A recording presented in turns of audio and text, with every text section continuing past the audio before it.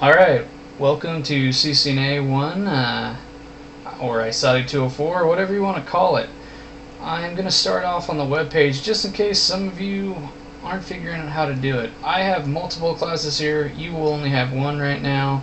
So you will click your ISATI 204 Fall 16 and it will come into here, and it'll look a little different than this because I haven't actually launched this class yet.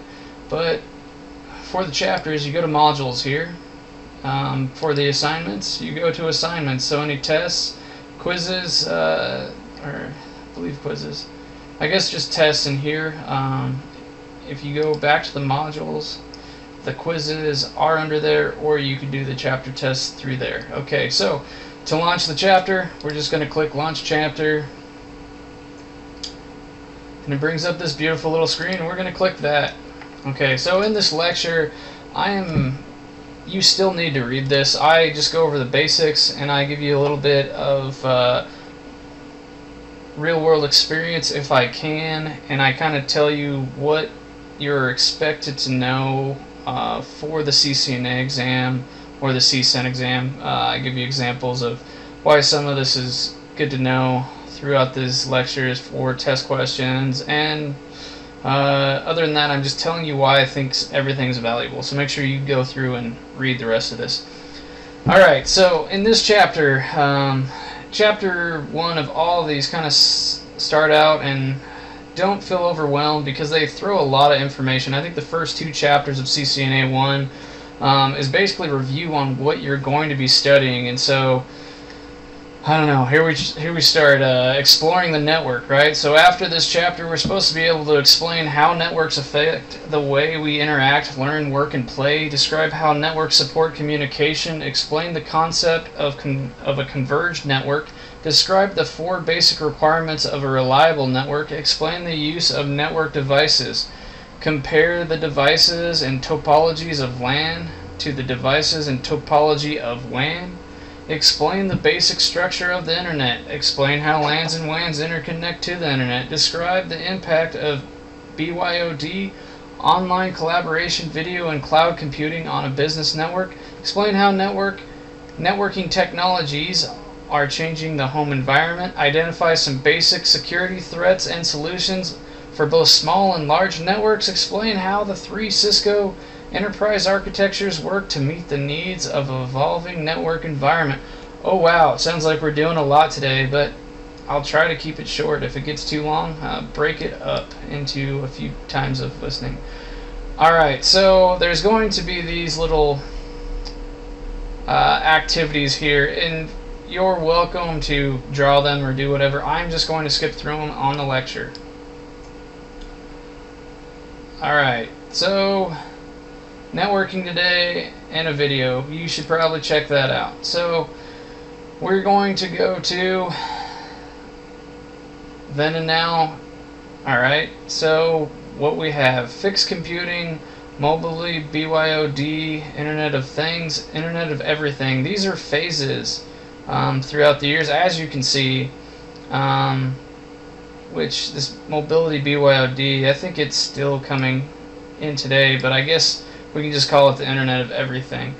So what has changed? We post and share photographs, home videos, experiences. We can access and submit schoolwork online. You guys know that because that's what we're doing here. Communicate with friends and family and peers using email, instant messaging, or internet phone calls. Watch videos, play online games, decide what to wear using online current weather conditions, find the least congested route to our destination, check our bank accounts. Alright, basically we use the internet for everything and on all devices. That's great, right? We'll keep going on. It's just general information like this right in here. So networking, the global community. Basically, networking has allowed the world to be a global economy rather than a small area, as it's very easy to communicate with other countries globally. Okay, so how is it changing the way we learn? Virtual classrooms, collaborative learning spaces, on-demand video, mobile learning. Okay, well, it's changing it with being able to do stuff like this. But but Cisco also makes actual classrooms that are just purely based on, as you can see in this screen, people actually sit in a class and there is a video camera. They bought a company called Movi, and that's what they're doing there. And I don't know how to really sum up these other ones, but yeah, it's changing everything, including learning. Okay, so the ways we communicate, you guys probably already know: instant messaging, texting, social media, collaborative tools, web blogs, also known as blogs, wikis, podcasting, and peer-to-peer file sharing. Alright, so I'm not going to read. Let's see, I assume most people know what texting is. Social media, we're talking about Facebook, Twitter, LinkedIn, those kind of things. Collaborative tools, this would be stuff like GoToMeeting and other voice over IP or video over IP solutions that allow us to communicate among the masses. Blogs, I don't know, I guess people like writing about their lives on the internet, and other people like reading them. Alright, wikis, pretty sure everybody knows what Wikipedia is, so we're going to keep moving on from there. Podcasting, I don't know if people still even do that. It's like, isn't that an iTunes thing? Alright, so peer-to-peer file sharing. We're going to go over it more, but it's associated with bad things, but it's not always bad. It just means that you're not going to a centralized server. It's just normally in networking we have some computers and they go to a server, and we draw that, I don't know, kind of like this, right? So we have a server right here, bam, and it's connected to, this is a switch. Those are arrows, by the way, okay. And so then we have a client computer and another one. Oh yeah, that's great artwork. Okay, and so peer-to-peer is not this. This is client-server model, and so these clients go to this server for whatever they want, such as a website. They always go here. Now peer-to-peer is the opposite, where we could just have a bunch of computers and they say, hey, I have that file. So this computer tells this computer, I have that file, and that's peer-to-peer. And it's associated a lot of times with things like, I don't know, Napster, or, I don't know, let's see, BitTorrent, that kind of thing, that is kind of frowned upon, but it's not always illegal. It's just you're not using a client-server model. Okay. Okay, so how does networking change the way we work? Well, it allows us to telecommute, and so you could, you form what's called a VPN, or a virtual private network, into your company from your home, and you can work from afar. Or we use stuff like GoToMeeting, and we no longer have to pay, I don't know, couple $100 to $1,000 to fly somewhere for a meeting. We can have the meeting right in our own office and deal with it that way.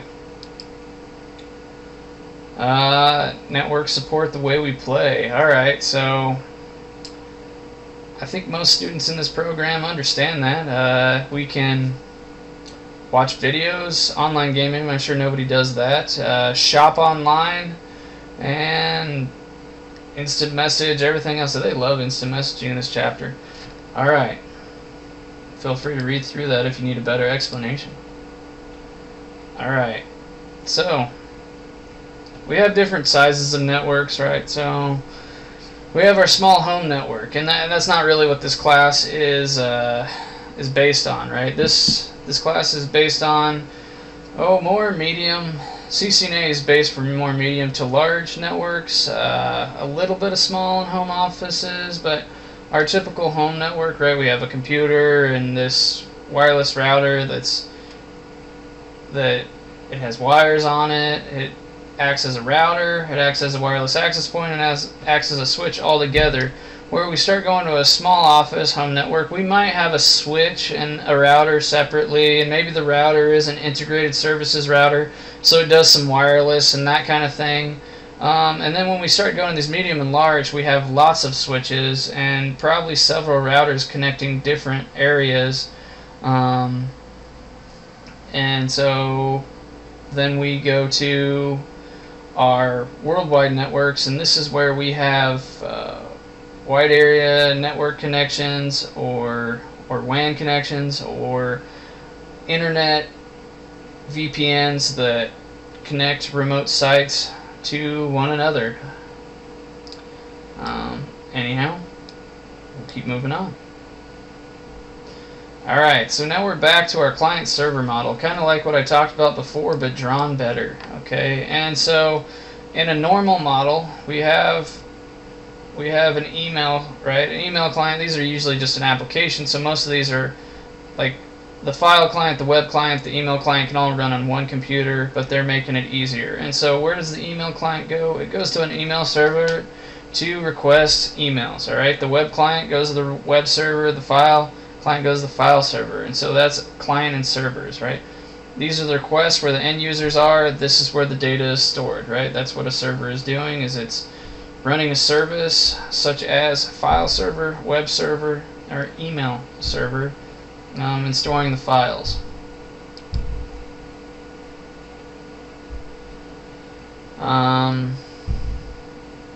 So I guess what they're trying to show you here is kind of like what I was saying before. Multiple clients can run multiple applications, and one server can run multiple services for those client servers. Alright, so here's the opposite. Our peer-to-peer.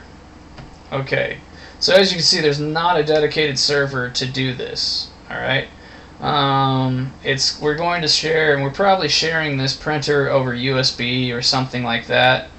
And I guess this guy is just sharing files. Now, why a server is better is we regularly don't turn on a server or turn off a server. It's always on, and so we don't have to worry about things coming off. Now, if you were to turn off either of these computers, your peer-to-peer network is broken. You no longer have a file server, you no longer have a printer if you were to turn this one off. And so it's different. And it's also a client server, as we scale in size, is much more efficient than peer-to-peer. The more you have in your peer-to-peer network, the more complicated it gets. And so what Cisco's saying is the advantages to peer-to-peer networks are easy to set up, less complexity, lower costs since network devices and dedicated servers may not be required, can be used for simple tasks such as transferring files and sharing printers. The disadvantage, no centralized administration, not secure, not scalable. All devices act as both client and server, which slow their performance. Okay, so that's what I was kind of talking about. As we scale, it gets slower and slower. Also, to set someone up, we have to go here to this computer to set a new printer up, set somebody up for sharing. Same with this file server. We have to go, so if we had 50 people, we'd have to go there 50 times, or as we expand. So we start out with 20. We put 20 on at first, and then as we go, we have to go to each one of these devices and add 30 here and add 30 here if we went up to 50. And so it's kind of a pain, whereas if we went to this model, we would just have to add them once for email, web server, and file sharing. We could do it at once instead of being on different machines. That is the nice thing about client server. Okay, so now we're on to components of a network, and these are the very basics. Okay, so we have devices.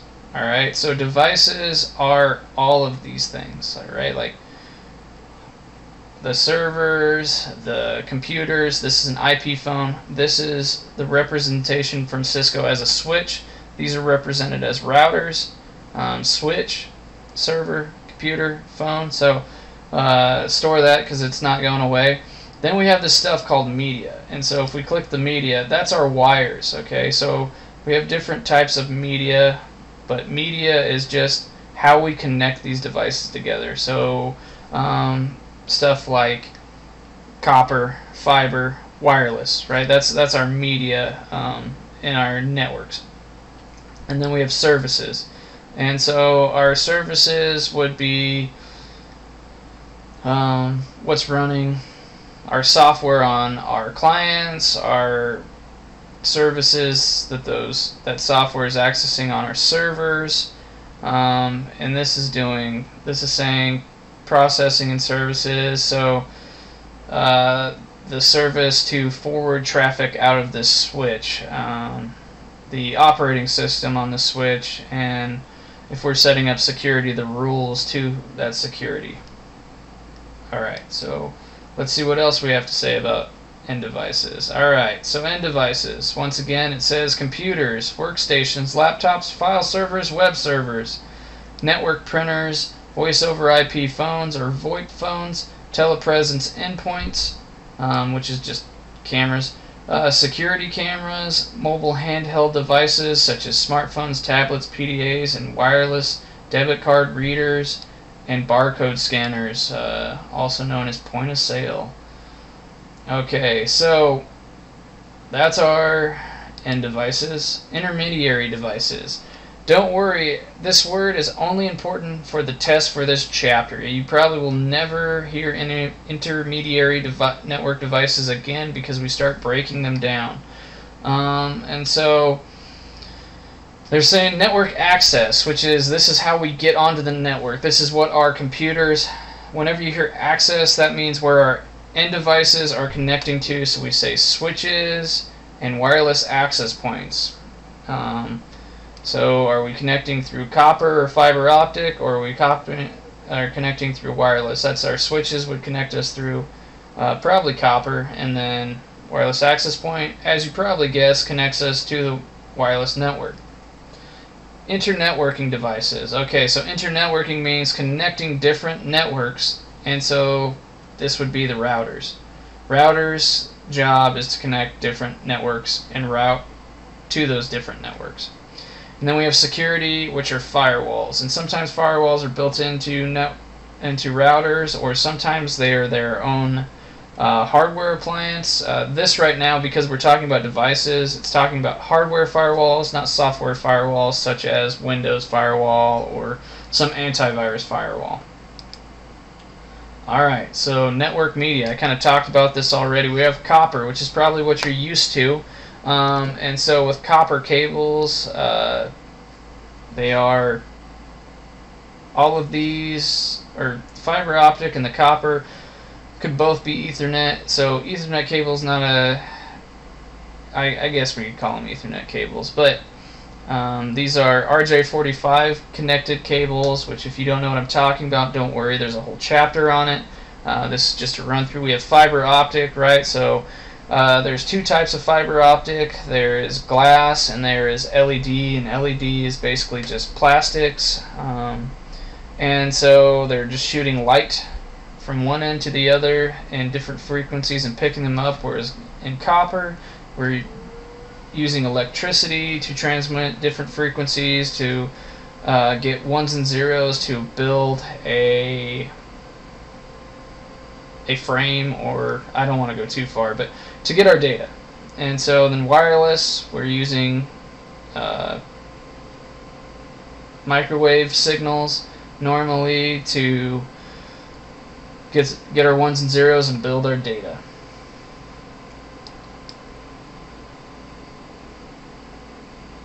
Network representation. Okay, so here's our my drawings aren't quite as good as what they're showing, but so we have desktop computer, laptop, printer, telepresence endpoint, wireless tablet, IP phone, wireless router, LAN switch, router, multi-layer switch, firewall appliance. This stands for wireless. This is a LAN media. This is a WAN media, which we will talk about more in the future. Okay, so why is this important? Just a second, and alright, the reason this is important is because in the not so distant future we are going to be running a program known as Packet Tracer. And as you can see, all of those icons are represented. I haven't put all of them in there, but you can find them in here. and so you click through here, and I'll have another explanation about this when we get closer, but you can download this and we can actually program all of this stuff.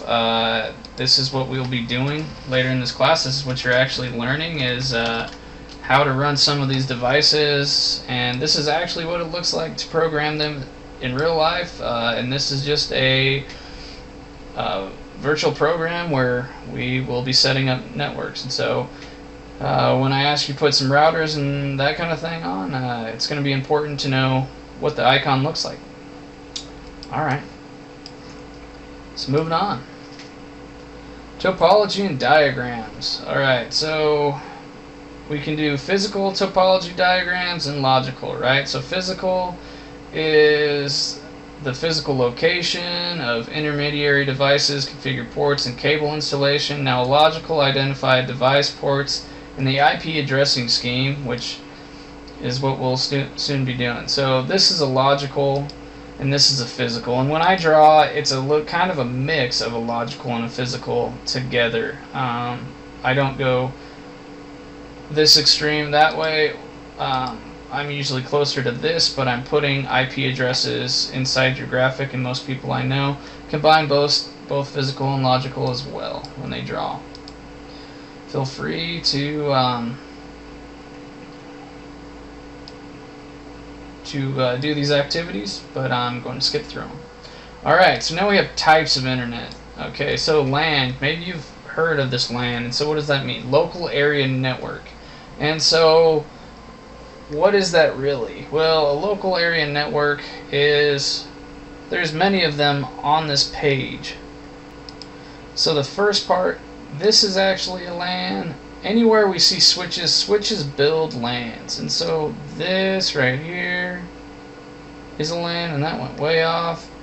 And since this is an access point, this is a representation for an access point. This home office, this is also LAN. So it's your internal network. It's the network that your computers are connected to. Your home network is a LAN.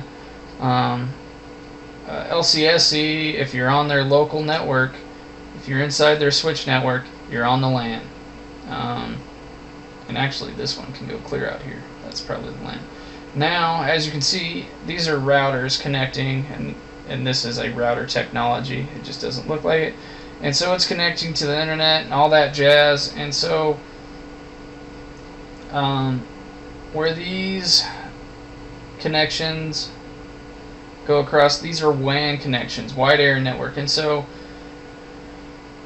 how do we define a WAN? A network infrastructure that provides access to other networks over a wide geographical area. Okay, so this is where, this could be across town, across the state, across the country, or across the world. Those could all be WAN technologies. Okay, and so that's kind of the basics of those two, and those are the two that we focus on, but there are other.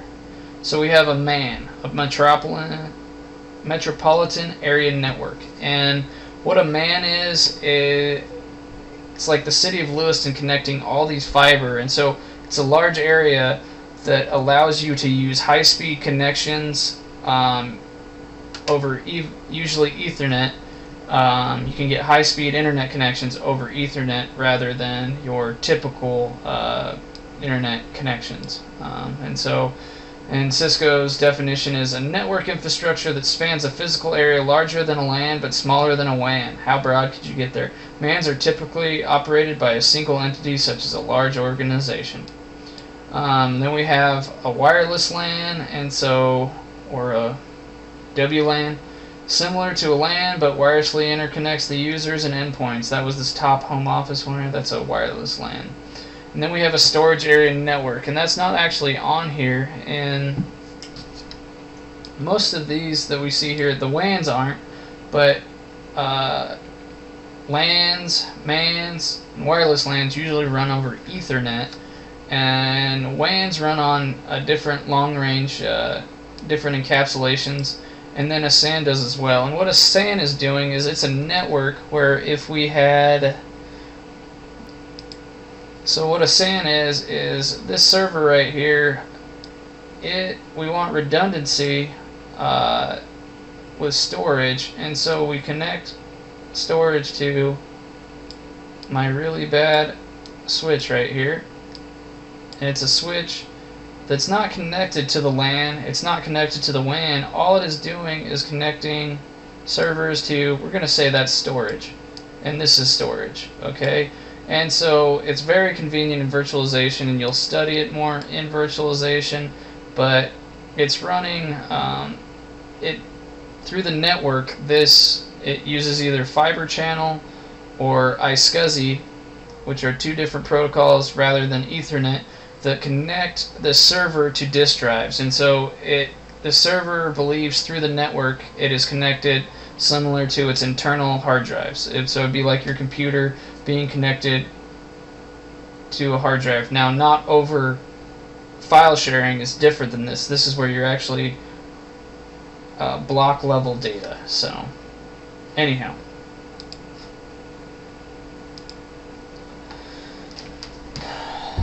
so what does Cisco say about LANs? LANs interconnect interconnect end devices in a limited area, such as a home, school, office building, or campus. A LAN is usually administered by a single organization or an individual. The administrative control that governs the security and access control policies are enforced on the network level, provides high-speed bandwidth to internal devices and intermediary devices. Okay, so why do they say high speed? Okay, because in your home network, say this is your home network. Typically your internet connection is slower. Now that's kind of changing nowadays, but our switches in the, let's say this is your home network, our switches normally are 100 megabytes on each connector per second, or a gig, which is 1,000 megabytes. Where our internet connection, I don't know, if you're using Cable One, I guess you can get 100 meg, but probably if you did a speed test, you're not doing that. So typically our transfers inside of our LAN are faster than through the internet. That's why we put servers in the LAN rather than putting them, I mean, some people do put them in the cloud, but usually our transfers are faster in our internal network.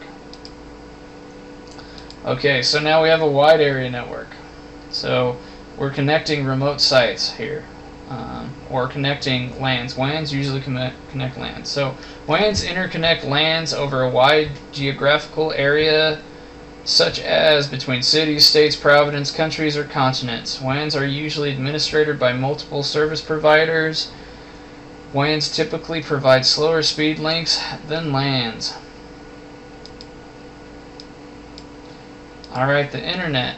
Now what's the difference between the internet and a WAN? So a WAN, when we say a WAN, that's usually a private link connecting two different sites, whereas the internet is made up of lots and lots of networks. And if you see, this is the cloud. That's what the cloud means, is it's a bunch of networks that we don't necessarily, we can't define them.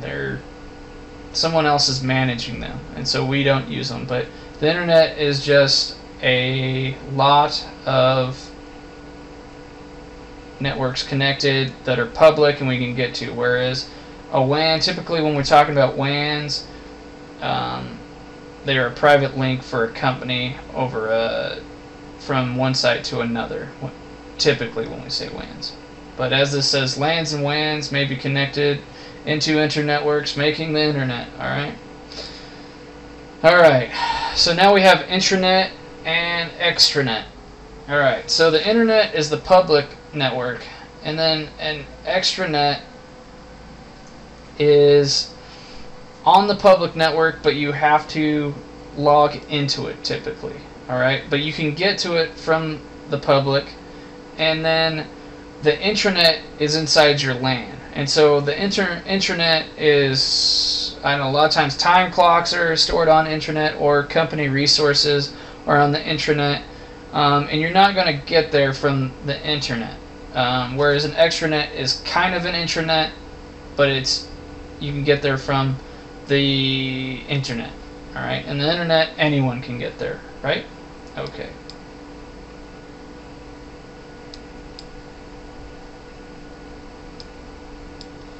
So now we have internet access technologies. Connecting remote users to the internet. Alright, so we have these connections, right? So we have cable right here, such as Cable 1, typically offered by cable television service providers. The internet data signal is carried on the same coaxial cable that delivers cable television. It provides high bandwidth, always-on connection to the internet. A special cable modem separates the internet data signal from the other signals carried on the cable that provides an Ethernet connection to a host or LAN. Then we have DSL, alright, provides high-speed bandwidth, always-on connection to the internet. It requires a special high-speed modem that separates the DSL signal from the telephone signal, and that's why I don't know why they didn't say that there, but it's usually provided by telecommunication companies, and provides an Ethernet connection to a host computer or LAN. DSL runs over telephone line, with the line split into 3 channels. One channel is used for voice telephone calls. This channel allows an individual to receive phone calls without disconnecting from the internet. A second channel is a faster download channel used to receive information from the internet. The third is the channel for sending or uploading information. This channel is usually slightly slower than the download channel. The quality and speed of the DSL connection depends mainly on the quality of the phone line and the distance from your phone company's central office. The further away you are, the slower the connection. Cellular, alright, so off of our telephones. Cellular, and actually they have access points that feed this as well. Cellular internet access uses a cell phone network to connect wherever you can get a cellular signal. You can get a cellular internet access. You can get cellular internet access. Great. Well, I'm glad we can if we're going to talk about it. Performance will be limited by the capabilities of the phone and the cell tower to which it is connected. The availability of cellular access is a real benefit in those areas that would otherwise have no internet connectivity at all, or for those that constantly are on the go. Satellite. Satellite service is a good option for homes or offices that do not have access to DSL or cable. Actually, in the real world, satellite, it's getting better, but because you're shooting to space, it is very slow, and so it's usually your emergency, unless we have this dial-up weird stuff that probably a lot of people here have never experienced. Alright, so back to satellite. Satellite dishes require a clear line of sight to the satellite, and so might be difficult in heavily wooded areas or places with overhead obstruction. Speeds will vary depending on contract, though they are generally good. Equipment and installation costs can be high. Check with the provider with moderate monthly fees thereafter. The availability of satellite internet access is a real benefit in those areas that would otherwise have no internet connectivity at all. And so what they're saying is if you don't have anything else, satellite will be okay. And it is a little bit better than dial-up. So dial-up, an inexpensive option that uses any phone line and a modem to connect to the ISP. A user calls the ISP access phone number. The low bandwidth provided by dial-up modem connectivity is usually not sufficient for large data transfer, although it is useful for mobile access while traveling. Alright, we're going to move on from there. Connecting businesses to the internet. So how do businesses actually connect? Well, 3. We have this dedicated lease line is what I call a WAN connection. So this is a dedicated connection from the service provider to the customer premise. Leased lines are actually reserved circuits that connect geographical separated offices for private voice and or data networking. The circuits are typically rented at a monthly or yearly rate, which tends to make it expensive. In North America, common lease line circuits are T1, which is 1.54 megabytes, and this would be up and down. T3, 44.7 megabytes, while in other parts of the world, they are available in E1 and E3. Okay. We can also go into the ECs, which is fiber. I'm sorry, I said that wrong. It's not EC, it's OC. Okay. which are fiber optics that are faster than that. Okay, so now we have this MAN connection, the Metro Ethernet. Metro Ethernet is typically available from a provider to a customer premise over a dedicated copper or fiber connection, providing bandwidth speeds of 10 meg to 10 gig. Ethernet over copper, EOC, is more economical than fiber. Ethernet service in many cases quite wildly available. Alright, I don't know why they're saying that. It reaches speeds of up to 40 meg. However, Ethernet over copper is limited by distance. Fiber optic Ethernet service delivers the fastest connections available at an economical price per megabit. Unfortunately, there are still many areas where the service is unavailable. Okay, so then we have business DSL, and they also have business cable. I don't know why they leave it out. So business DSL is available in various formats. A popular choice is symmetric digital subscriber line, SDSL, which is similar to asymmetric digital subscriber line, ADSL. Okay, so ADSL is what you typically have at home, where SDSL is for business. And so what it means is ADSL, asymmetric, means that you're going to have a faster download rate than upload rate. Just like if you have DSL or cable at home, it's usually asymmetric. And so your download's a lot faster than your upload. Now with a business with servers, you need this SDSL, the symmetric, and so that means that your upload and download rates are going to be the same. So let's go on. ADSL is designed to deliver bandwidth at different rates downstream than upstream. For example, a customer getting internet access may have downstream rates from 1.5 to 9 meg, whereas upstream bandwidth ranges from 16 to 640k upload. Alright, so this is a little dated. You know and I know that we can get ADSL faster than that, but anyhow, that's ADSL. So ADSL transmits work at distances up to 5,488 meters or 18,000 feet over a single copper twisted pair. And they didn't talk about the SDSL as much, but the SDSL just means the rates are the same. Okay. Satellite service can provide a connection when a wired solution is not available. Satellite dishes require a clear line of sight, just like they did when we read it before. So you can do satellite to different businesses. Okay, and what they're showing here is all these DSL lines or all these connections are going from site to site. You see the internet over here, so they don't want you to have, they're kind of these are all going as a WAN connection, where it's just providing a connection from this, I guess it's this organization to the internet service provider, and so these lines get you there, and then they actually connect into the internet. So I guess it would be giving you internet access, but I'm just showing you how they work.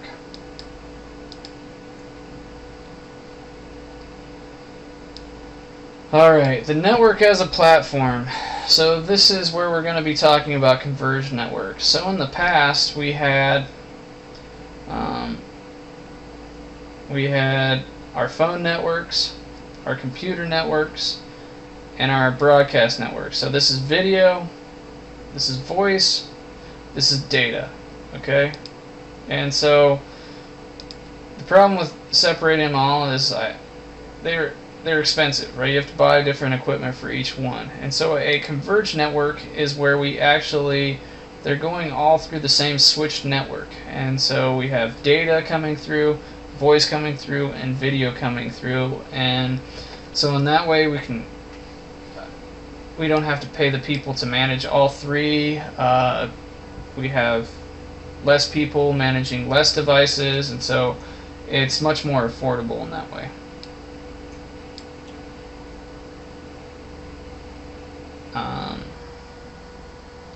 And so in the same way that we converge all this stuff,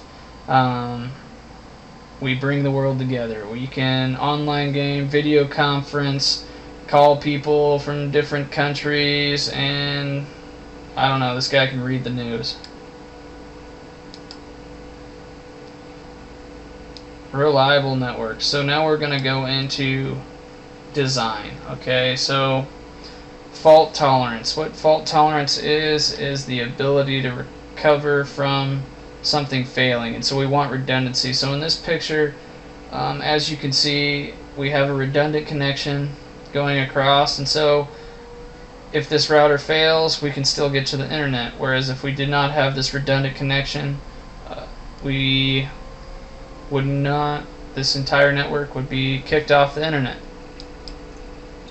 Alright, so scalability. And so what that means is that we can expand. And so we build these networks to be fault tolerant, right? That's what a good network is: fault tolerant, it's scalable, it has quality of service, and it's secure. Alright, so scalability means that once we start buying these expensive items, we don't have to rip them out when we want to go bigger, that we can just scale on top of them and build our network better. And that's why people pay people to design networks, is so that the network is not flat, that it is tiered and hierarchical, so we can scale. So we have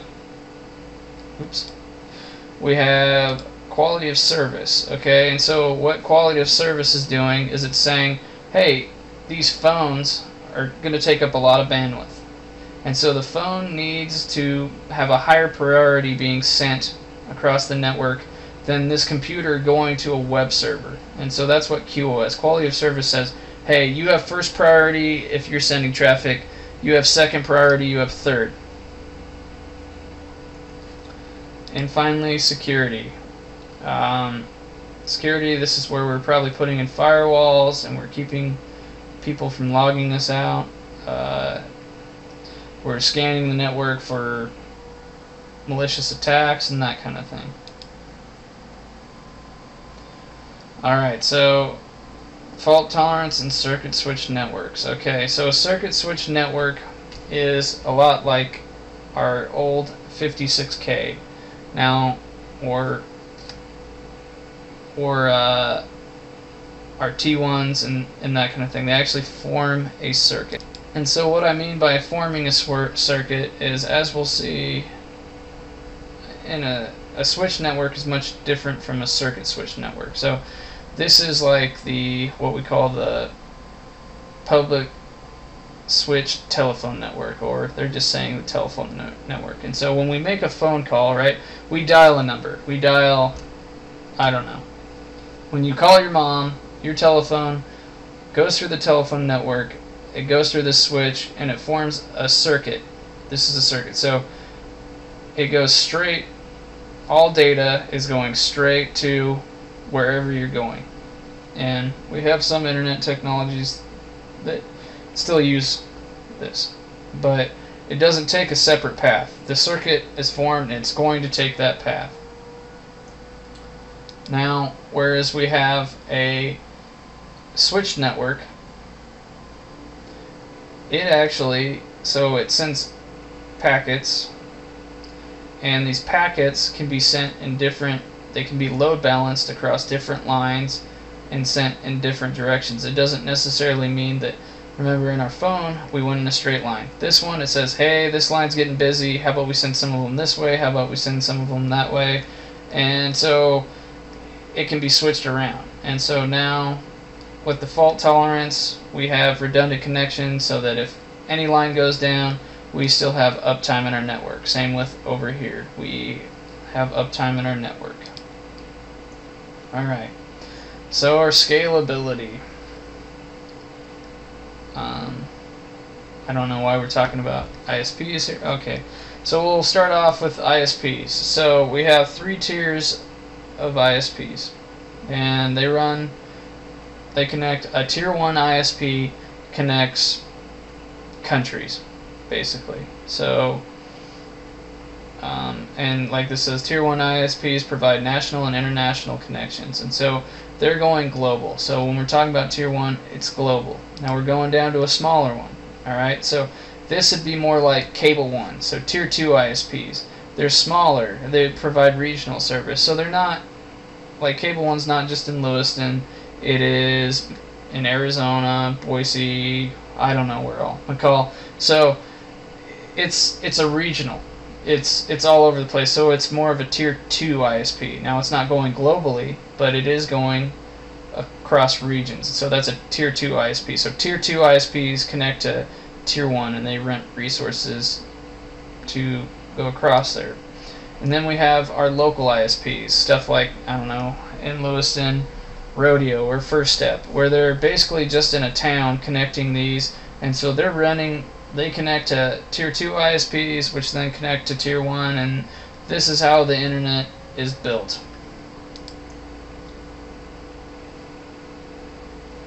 Alright, so now QoS. In converged networks, they require QoS because before, remember, they're all separated. We didn't have to worry about stuff, but now they're all together. And so some stuff like VoIP and video is going to take up a whole lot more than web and email, right? And so we need QoS in these converged networks, right? And so as you can see here, it's giving the VoIP high priority, the financial transactions medium priority, because you probably want those to go through before somebody is going to Facebook, right? So our web page is then on our low priority. And so as you can see, the high priority and medium priority are being sent before our poor little guy who's trying to get to Facebook. Providing network security. Alright, so network security, I don't know what they so they're saying what we want to protect from. Okay, so network outages. Okay, this is called a denial of service attack. So network outages that prevent communications and transactions from occurring with consequent loss of business. Because, so denial of service, they take off, I don't know, they wouldn't take down Amazon because it's too big, but say they took down Amazon, Amazon loses capital because the network is down. Other things that could be stolen because we are using weak network security is intellectual property. So if you're someone like Schweitzer or some college that's a research building, I don't know, a nuclear generator or something, you kind of want to keep that because if another business or another country steals that, it could be bad for you, right? You've wasted all this capital generating this intellectual property and then you lose it. Personal or private information can be compromised, misdirection, or loss of personal business funds, so they can steal your money, or loss of important data that takes a significant labor to replace or isn't replaceable, right? So how do we fix them? Access policies, we'll learn about that as we go through CCNA, firewalls, and data encryption. Alright. So, new trends in networking. I will let you guys read through that, but we get to BYOD, or bring your own device. And so what BYOD, it doesn't mean that you just come to LCSE and connect to the wireless and that's BYOD. What BYOD actually does is you bring a device and then it says, hey, okay, so you're a contractor and so you access all of the resources on the servers for a contractor. So that's what BYOD is. So all the resources, or you're a student and so here's your student shares and you can share to these classrooms, and that would be what BYOD did. Any device you bring, put it on the network, it detects you and puts you with the access to what you need. It's not just a wireless network. Online collaboration. Well, probably know about these. Be online meetings, talking to customers, whatever. So with online collaboration, we improve customer satisfaction, increase communication choices, optimize team performance, enable mobile users, improve organizational communications, and transport training and event management, right? You can do training just like this. You can talk to anyone, anywhere, very easily. You can work from your laptop in an airport. You can I would say that goes with optimized team performance as well. I don't know. So the communication and enable mobile users, I believe, is similar to optimizing team performance. Same with increased communication choice and customer satisfaction. Okay, so video communication. Well, you guys probably have experienced this before. Hopefully you use Skype or let's see what else. I'm just going with Skype right now because FaceTime, any of those. But feel free to read through these if you want. So now we get to cloud computing. And so it's something we hear all the time. We all hear about the cloud. And so like I said, the cloud is a network that we can't define. And so what is cloud computing? Well, there's different types of cloud computing, but basically what it's doing is instead of building data centers, we can go through something like Microsoft, Azure, or Amazon Web Services, also known as AWS, and we can rent as much RAM and processing power as we need, or we can use something like Microsoft Office 365, and you guys all have that free through the college, so hopefully you know what I'm talking about. And that's called software as a service, where we're going to the internet and a server on the internet is giving us our application, say Word or PowerPoint or whatever it is. That's software as a service. Whereas we could do infrastructure or platform as a service, which is where our data center is located, where we're programming our applications, running our web servers, and that's cloud computing. Or we can do this hybrid cloud, where it's kind of private, like half of our data center is running, but we have a backup in the cloud. Or we have a private cloud, which means we can just access our data center from anywhere, but not everyone can. Our public cloud would be stuff like Google Drive. Yeah, so it's not just storage like Google Drive, it's actual virtual computing power. Data centers. Alright, so a data center is just a bunch of servers, and so what we want is redundant data communication connections, high-speed virtual servers, redundant storage systems, typically uses SAN technology, redundant or backup power supplies, environmental controls. So basically you can look at this as like LCSC's website is ran in a data center. I don't believe anymore that Blackboard is, but Blackboard used to be. All of these, LCSC has all these applications that are running on these servers. And so why do we need redundant power and virtual servers? Well, virtual servers means we can have a ton of servers in a small space. So we can have, if one server crashes, we still have others. So we're trying to get with our network and our servers, we want 99.99% uptime. That's 4 nines after the 99. And so that's what we're doing in our data centers, which a lot of that is being farmed out to cloud now, but the cloud is a data center somewhere, so still jobs in it. Technology and home trends. Alright, so we can use cloud storage. Hopefully you guys have seen that. If not, I encourage you to use OneDrive, Google Drive, wow, that was hard to think of, or anything in between. It's, I guess, iCloud. All those are cloud storages where it's kind of cloud computing, but it's not. We're not actually using hard drive, we're just using storage. There's power line networking. And so what power line networking is we put these adapters in and they extend our wireless service through our built-in power lines already.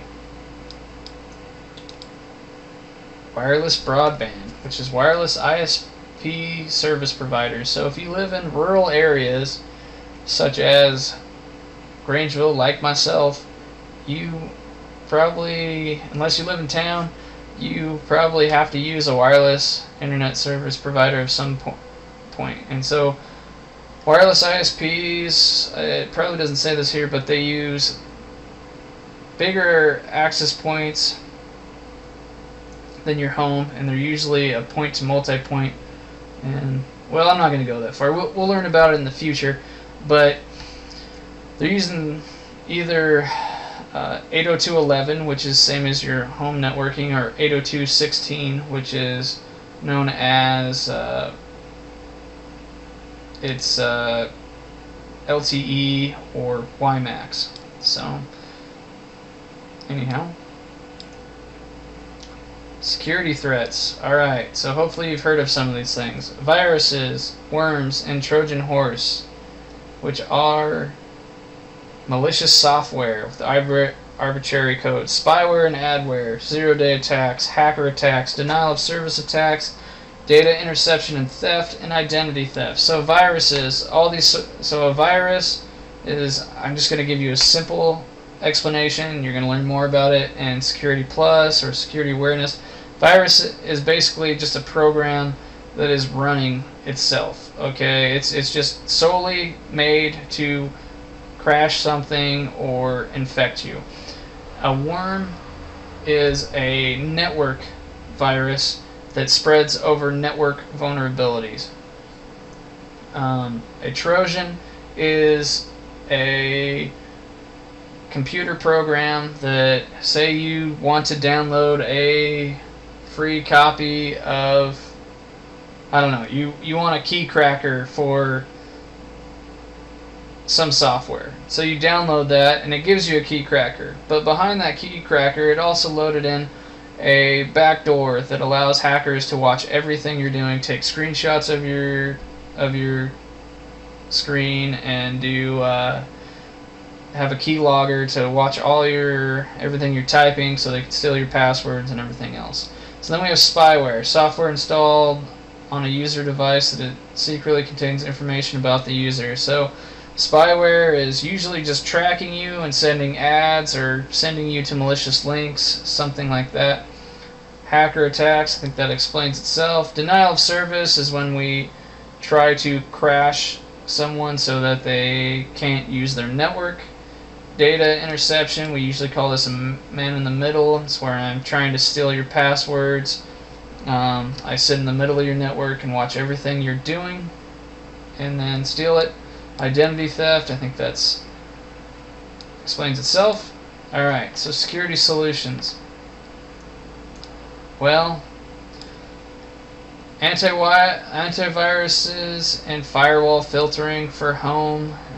You could have a dedicated firewall system, probably a hardware. What they're talking about is a hardware firewall. Access control list. What an access control list says is it's kind of like a list of people who can get into a club, except it's for programs or computer protocols. And so if you're not on the list, you can't get in.